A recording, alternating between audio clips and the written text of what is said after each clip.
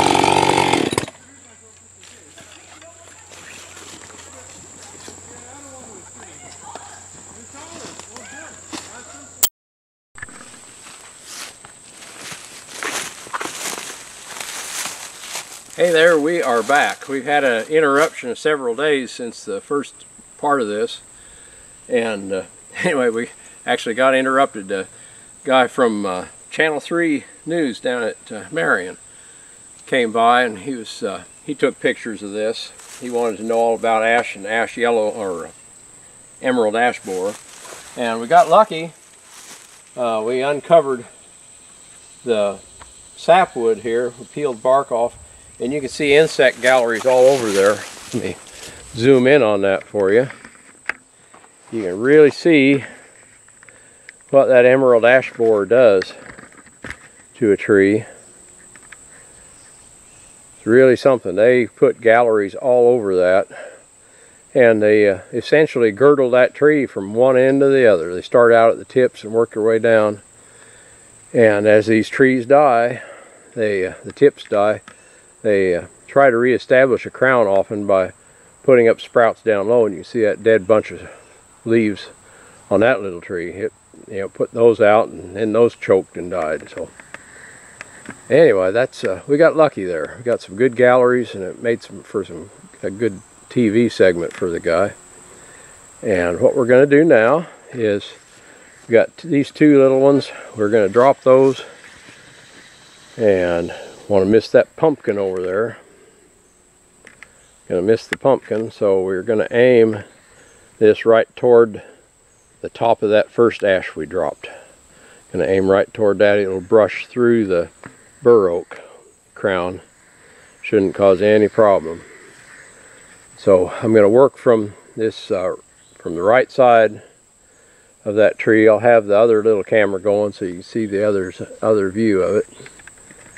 I'll zoom right in there, and I'm going to make the face cut. Well, on the little one I'm going to make a face cut, back cut, and drop it. And the second one after I make the face cut, I've got to decide if I'm going to do a regular bore cut and out the back, or if I'm going to do one of my angled bore cuts. I think there's plenty of room there, so I will probably just use a regular horizontal bore cut. So ready to fire up as soon as I get this other camera going. There we go. And got that one recording. Okay, and this one's recording. Okay, we're gonna fire up here and drop those.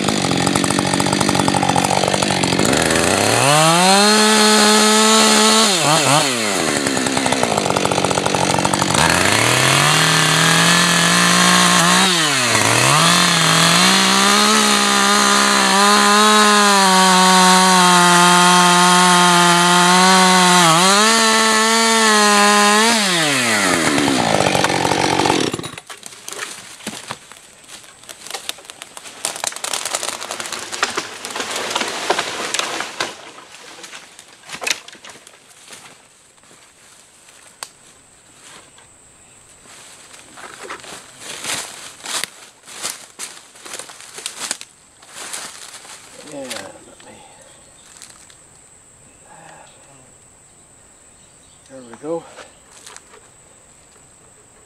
Put my ears up here, and we punched that. Yeah, let's see, I don't have tape. Hey, we got a hinge there about 7 or 8 inches long, and you can see. I'm going to zoom in on that. Zoom in on that just a bit.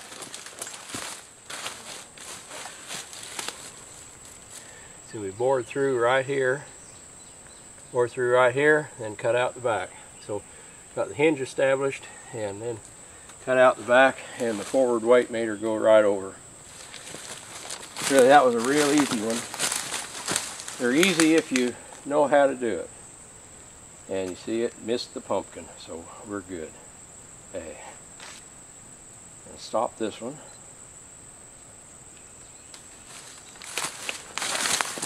Okay, we'll turn this camera around. Anyway, that worked out real good.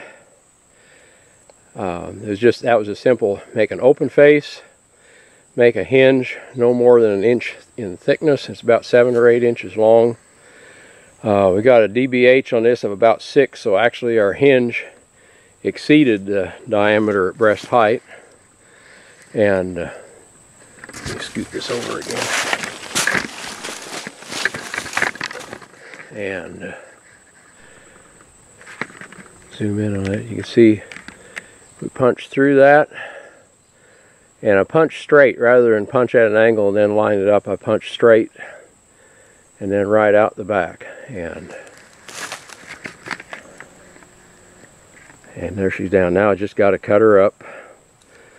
And what I'll typically do on these, start at the upper end. If you start at the upper end, you're taking load off all the time. Every cut's fairly easy. You know, get the branches off, cut small pieces, work your way back. And there's the pumpkin. Pumpkin's not hurt a bit. Okay, make your cut safe. Wear your safety gear. I got on my chaps. I got on my boots. I got the hat, ear protection, eye protection, face protection. And I don't always wear gloves. I wore gloves this time. You got to wear gloves if you're handling the chain, or if you're in places where you might get snapped by briar or cut by briars. If you're hanging on with both hands like you should, you don't actually need gloves in good working conditions. But it's good to have them with you, because there are times when you handle that chain, you got to have them. So anyway, got a little work to do. This will split up, make nice firewood. It's ash. We could burn this in a week, no problem. Thank you for visiting, and we will catch you later.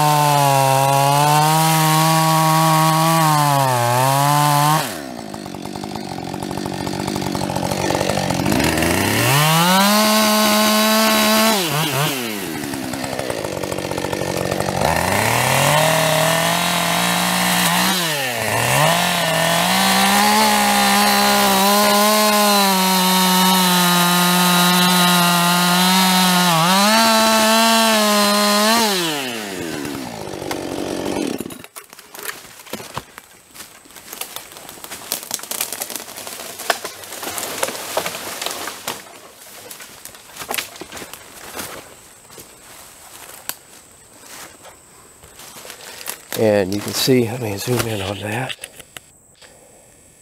Zoom in on that just a bit.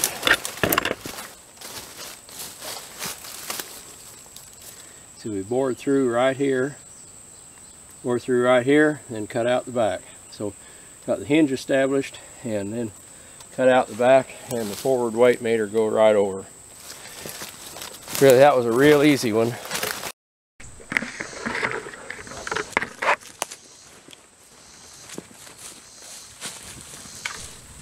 And you're in luck. We're going to have some bonus footage. We've got another ash here along the edge of our yard. This one's about 10 inches DBH. So we need to have about an 8-inch hinge or longer, up to 1 inch thick. And it's a little bit tangled up in the top. It goes up into that bur oak that's right behind it there. There's a bur oak there. Kind of goes up in that and it's tangled a little bit.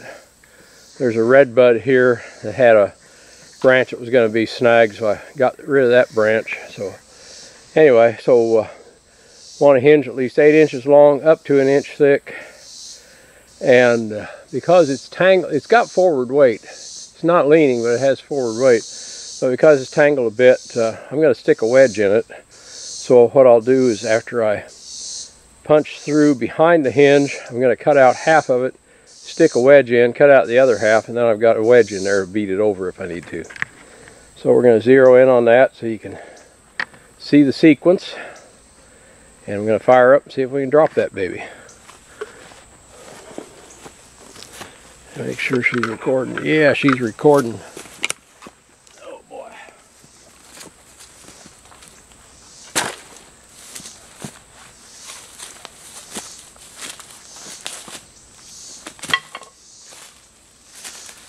Okay, here we go.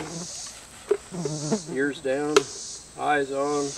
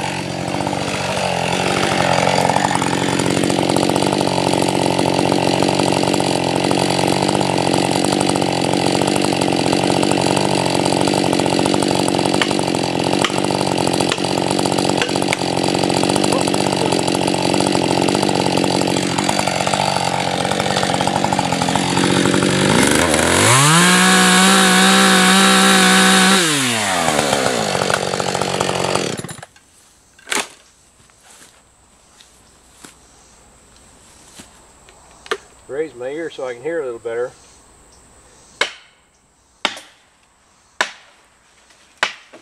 There she goes.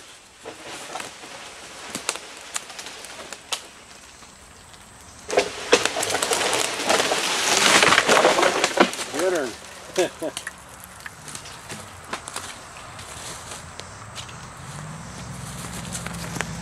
Okay. Okay, let's see if we can zoom in on that.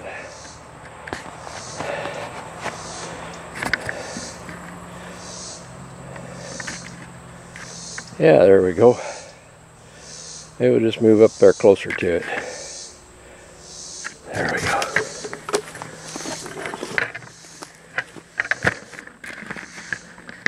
Okay, there's a good stump picture. You can see where we cut out the face, and we got a hinge about 1 inch wide, maybe a little too thick, just a little over 1 inch.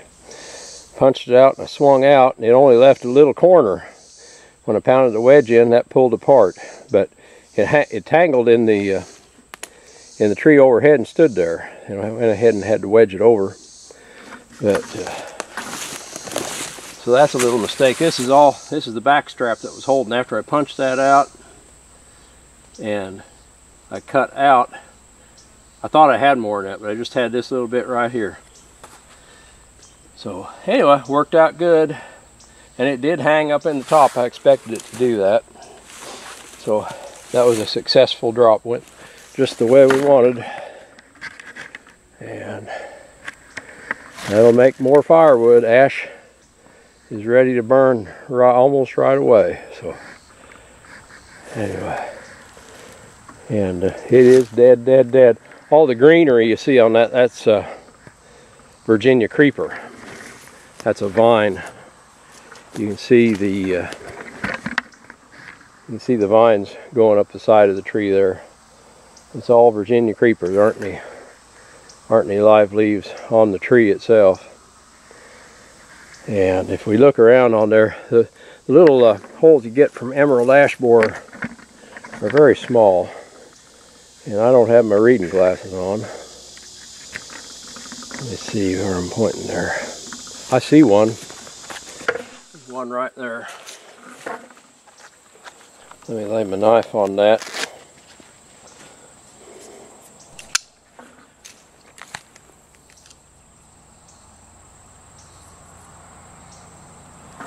See a hole right there. Yeah. And when you're looking for emerald ash borer evidence, those are the exit holes where the adult beetle comes out. Right there, pretty small. You got to know what you're looking for in order to notice them. The bigger holes you see, let me back out here, I'll show you a bigger hole.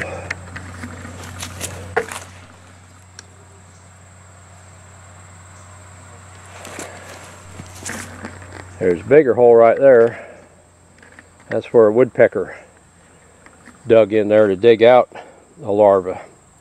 So you'll see those bigger holes on it also. But that's woodpecker damage there.